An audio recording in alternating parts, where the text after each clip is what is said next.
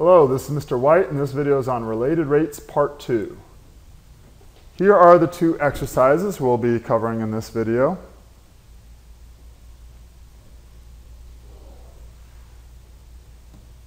And let's get into the first one. A conical tank with the vertex pointing down is 10 feet across the top and 12 feet deep. If water is flowing into the tank at a rate of 10 cubic feet per minute, find the rate of change of the depth of the water when the water is 8 feet deep. Yes, it's a lot of words, I know. Let's start with step 1 in our process. Identify all the given quantities and the quantities to be determined, and make a sketch and label the quantities as applicable. And it is definitely applicable here to draw a sketch. So step number 1, I'm going to start with the sketch. So here's our cone facing downward. And it is 10 feet across the top and 10 feet, it is 10 feet across and 12 feet deep. So that is 10. These are all given in feet. These units are all given in feet, so I'm just going to write 10 and understand that all my numbers here are given in feet. I'm sure some math teachers would frown on me for that, but I live life on the edge. Water is flowing into the tank at a rate of 10 cubic feet per minute, so we've got water flowing into the tank. Now, where should I draw that water? Should I draw it down here at this level, or is it up this height or this height in the tank? We don't know. We want to I'm just going to draw it at some representative height here and understand that that's a varying quantity, that height there, let's call that height h. Now, you may be thinking, didn't they give us the height? Didn't they tell us the height here? Well, at a certain point in time, it's 8 feet deep, and we want to answer the question at that point in time, but ultimately that height is changing at all times. Okay, so we're also supposed to identify all the given quantities and quantities to be determined, so let's do that. Let's say that water is flowing into the tank at 10 cubic feet per minute. That is a rate. That is not saying that volume equals 10. It's saying that the rate of change of volume, dV over dt, how volume changes with time, is 10 feet cubed per minute. And notice that the units work out here. Units of volume are feet cubed. Units of time are minutes. Okay, what else are we given here? Well, there is that number here that I alluded to, that the water is 8 feet deep at a certain point in time. So the height is constantly changing, but at some point in time, the height is 8 feet. And we're going to hold on to it. This is an important point. I'll go ahead and mention it right now, that very often students want to just start plugging that in and working with that immediately.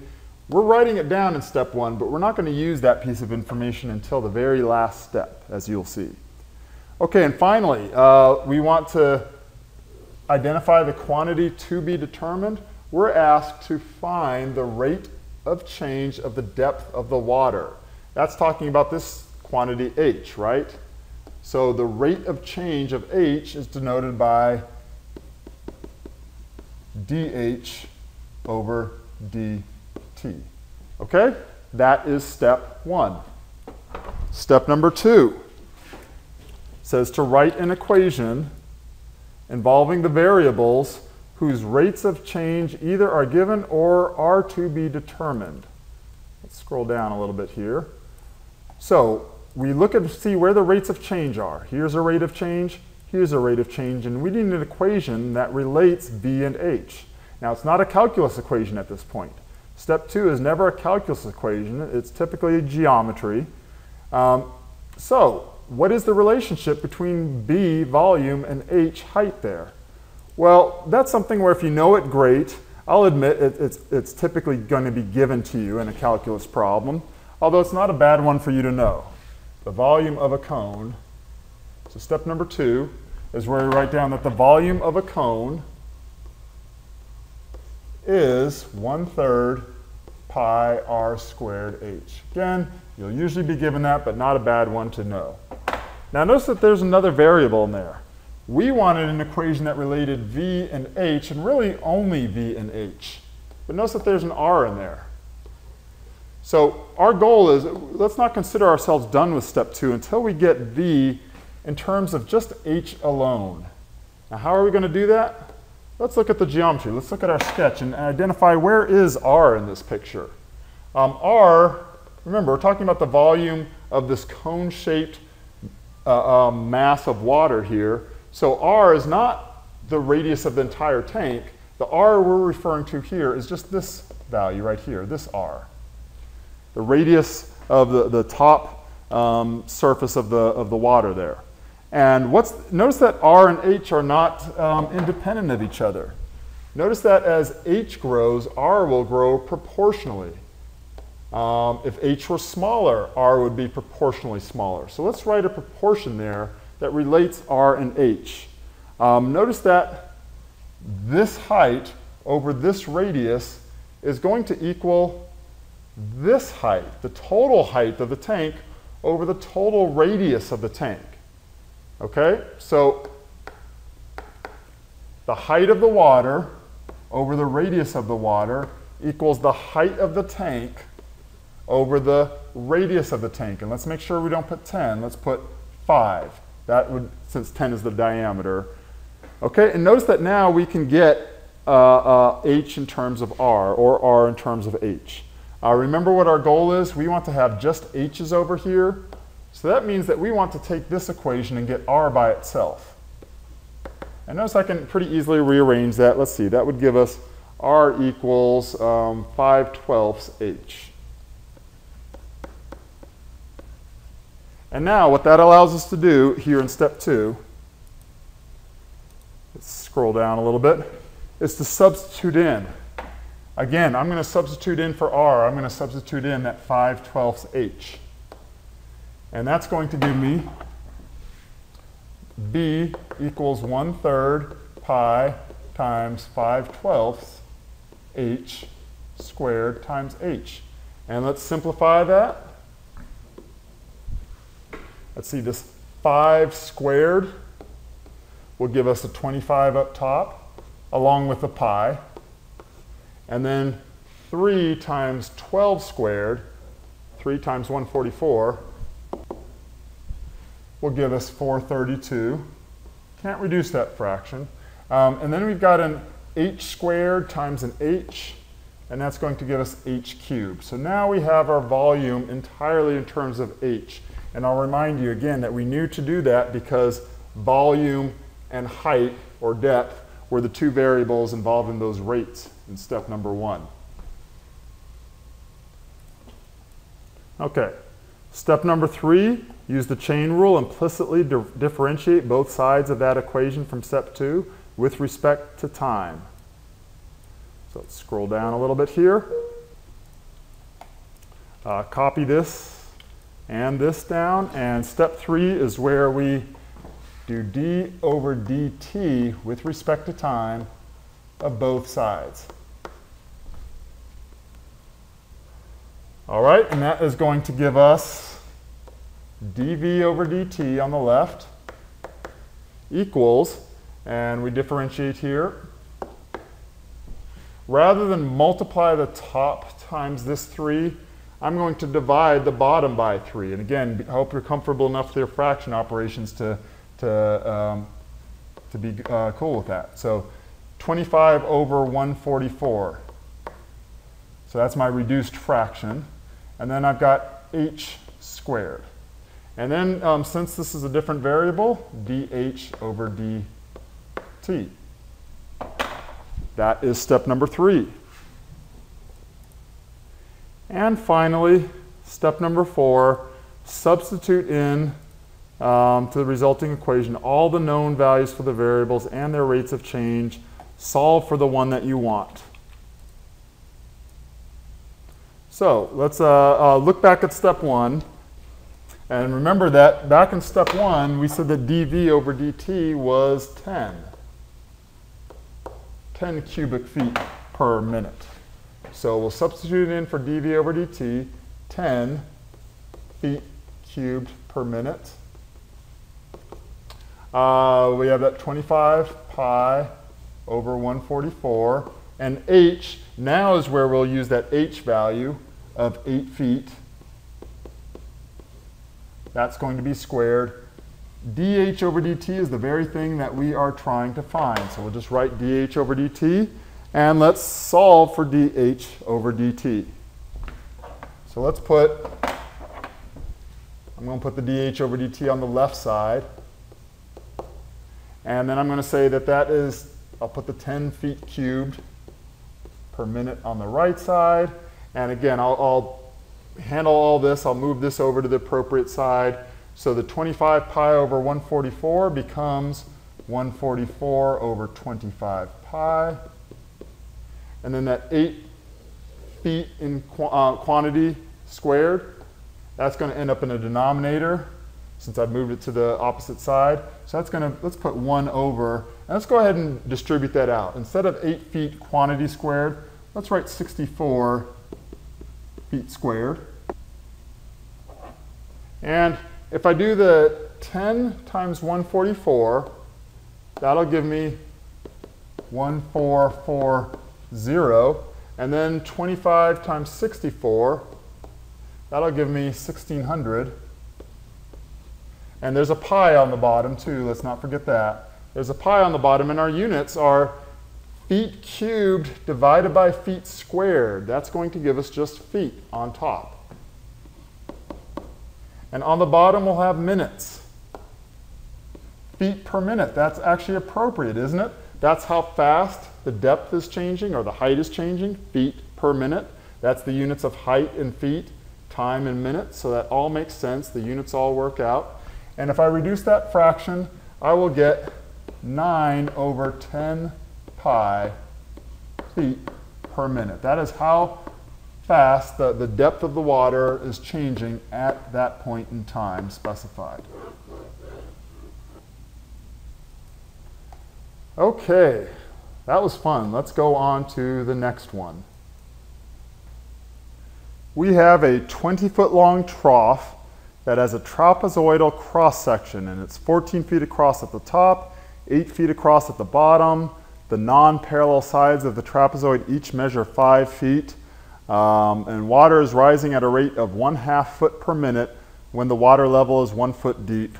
Determine the rate at which water is being pumped into the trough. That's a lot of information. I don't totally blame you if you're a little bit intimidated. Let's just go through step by step and break this down. Identify the quantities, the given quantities, and the quantities to be determined, and make a sketch and label the quantities as applicable. And I often find that in the process of making a sketch and figuring this out, what initially was a really foggy picture starts to become clear. So hopefully you'll get that sort of sensation as well. All right, so what are we dealing with here? A 20-foot long trough with a trapezoidal cross section. Okay, let's draw that cross section here. Here's our trapezoid, and it's 20 feet long. So I'd say that's 20 feet into the page. If you want to just keep that in your head, you may, or if you want to try to draw sort of a 3D representation of it, that's fine too. Something like that. Okay. And not my best artwork there, but you get the idea. And it's this trough is 14 feet across at the top, 8 feet across at the bottom, and has the non-parallel sides are 5 feet. So let's start labeling that. These two sides are 5 feet.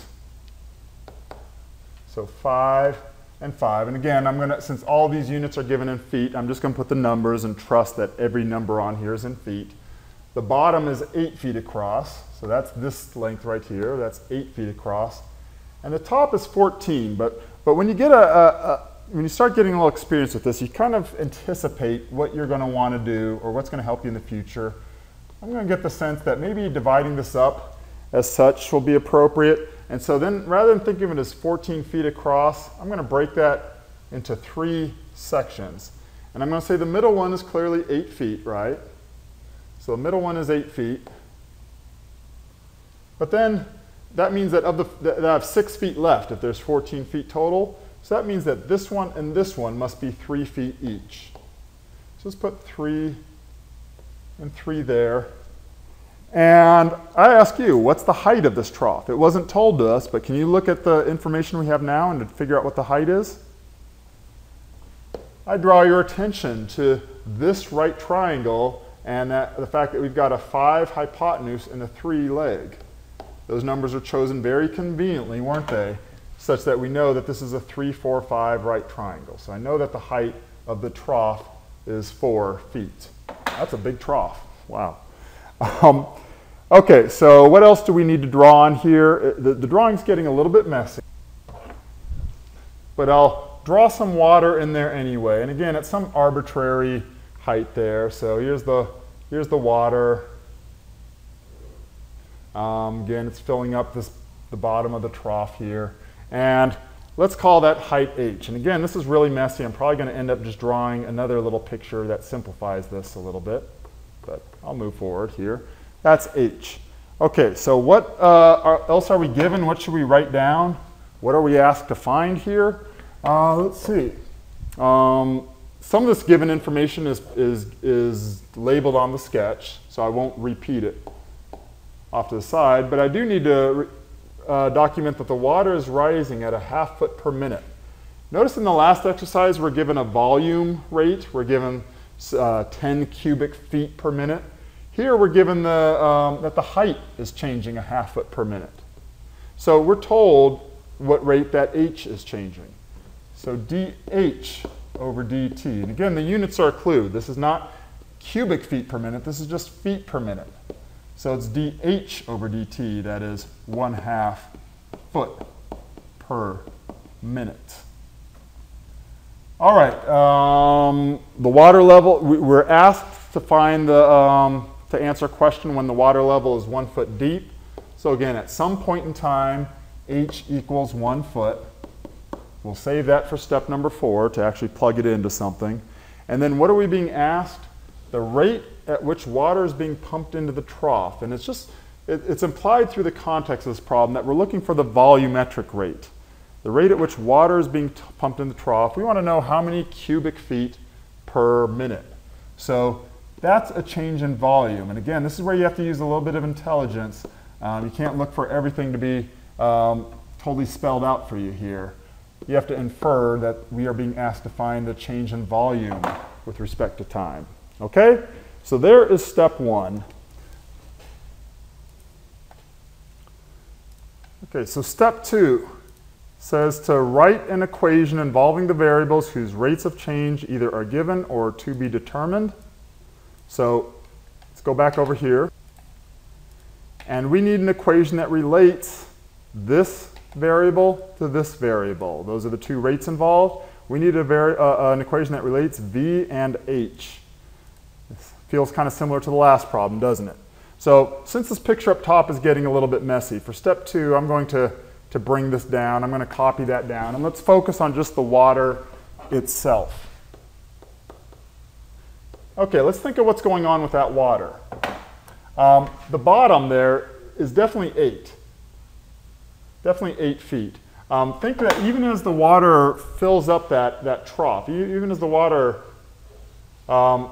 gets deeper and deeper here, and I'm probably just making that a big mess there, huh? Notice that the bottom stays 8 feet, whereas that top is going to grow. It's going to get longer and longer as the water level rises, right? I hope that was clear. So I can label the bottom 8, but I have to be careful on how I label the top. Let's remind ourselves of this value here. That was h. So we know that that height is h. So let's put a little line there and say that that's h. What about this length right here? Let's take a look at the trough itself again. And we see that there's some similarity going on, some proportionality going on there. Remember how on the trough itself that we had a 3, 4, 5 right triangle in there? That this height was 4 and this distance was 3? Okay, wouldn't you agree that the similar triangle down there with the water needs to be proportional? This height and that distance there needs to be proportional to that 4 and 3 that we saw on the trough itself. So if you agree that this 3 is 3/4 of this height right there, then let's extend that and say that this distance down here is going to be 3/4 of this height. Okay? So that distance is going to be 3/4 h. And you can set up a formal proportion if you want, but I hope that reasoning made sense, that if that 3 is 3/4 of this 4, this quantity had to be 3/4 of this quantity. Okay, clearly it's going to be the same over here. That's also 3/4 h. This distance in the middle is still going to be 8. So let's think of how we're going to find the volume of this water. Something that you should know is that volume is simply the area of this trapezoid. Volume of this shape is going to be the area of this trapezoid times that 20-foot depth into the page, that 20-foot length into the page, okay? So let's focus first on finding the area of this trapezoid, and then we're going to multiply by the 20 feet into the page. Okay, there's several ways you could do this. I'm going to just use the trapezoid area equation. So area of a trapezoid, you may recall, is the height divided by 2 times base 1 plus base 2. Now again, that's area, and if I really want the volume, I need to multiply times that 20 into the page. And these are all in units of feet, of course. That's what's going to give me the volume. Okay, so what are B1 and B2 in this case? Well, base 1 is this base of the trapezoid, and base 2 is that total distance. So let's plug that in. H over 2 times 8, that was the B1, and then the B2 is going to be another 8 plus 3/4 h and another 3/4 h. That'll give me 3/2 h. Quantity times 20, and if your head is swimming a little bit right now, we're getting through the worst of it here, and after this step I think it'll be easier, so hang in there. That is the volume of the water. Let's simplify that. 8 plus 8 gives us the 16, plus 3/2 h. Let's go ahead and multiply 20 times h over 2. That will give us 10h. And then if we distribute that, which I do think is beneficial to do in this case, we'll get 160h plus, let's see, 15h squared. That is the volume of the water. We have completed step 2. We've got an equation that relates volume in terms of variable h. Okay, step 3. That's the one that said to use the chain rule to implicitly differentiate both sides of the equation with respect to time t. So let's do that for step 3.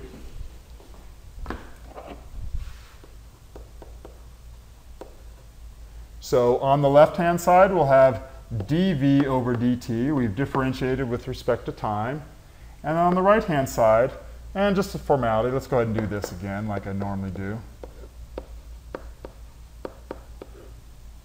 d over dt of both sides. I'll get 160. I'm going through this a little bit more quickly. I hope you're starting to get the hang of this. dt. And if I differentiate the 15h squared, I'm going to get 30h dh over dt. That was step 3. Finally, step 4, if you recall, is where we just plug everything in. Substitute in all those values that we had way back in step 1 into this latest equation. So if you recall, back in step 1, we said that h was going to be 1 foot. That's the time that's when we're interested in. That's the h value we're interested in. And dh over dt is a constant 1/2 foot per minute. So we're going to plug those in now.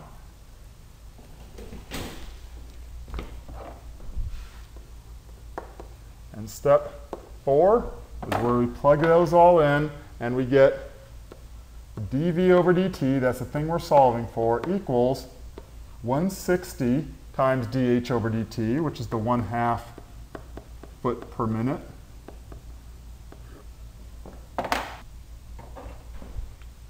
plus 30 times h, where h was 1 foot, times dH over dt,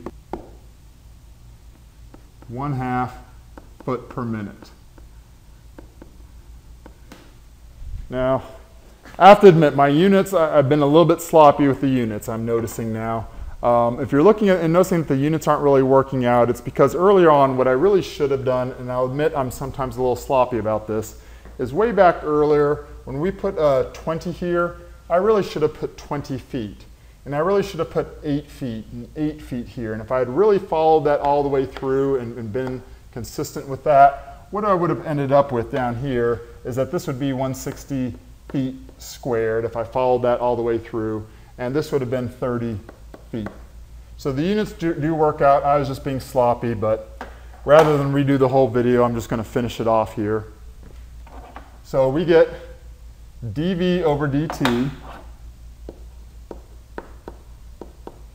160 times 1/2 will give us 80 feet cubed per minute, plus 30 times 1 times 1/2 would give us 15 feet cubed per minute. How fast is the water being pumped into that tank? dV over dt equals 95 feet cubed per minute. Final answer.